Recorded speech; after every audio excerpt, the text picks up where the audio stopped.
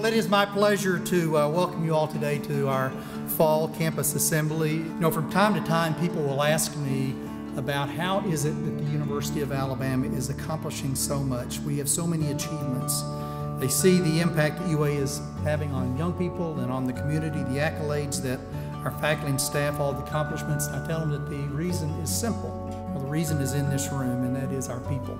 It's our faculty, it's our staff, it's our students who give this university its life and who are living out the mission of the University of Alabama every day.